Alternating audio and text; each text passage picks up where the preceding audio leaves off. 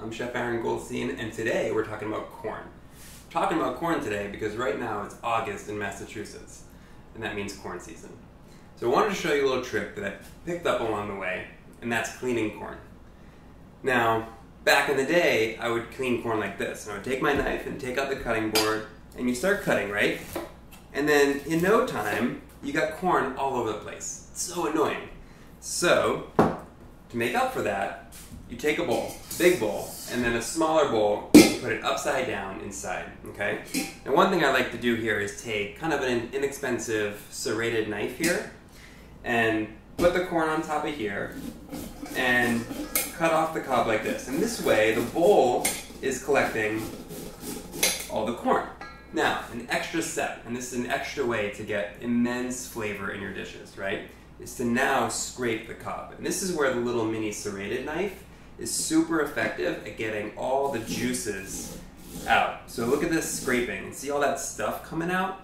That's like delicious cream. It's like you can make cream corn without actual cream in this, okay?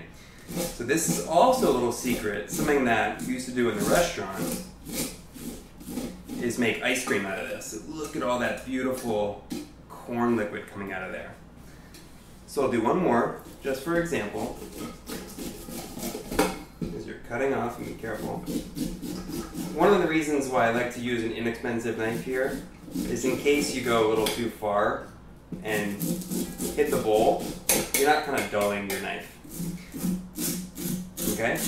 So again, we're scraping, and look how fast and look how clean that process is versus doing it on a board. Okay? So,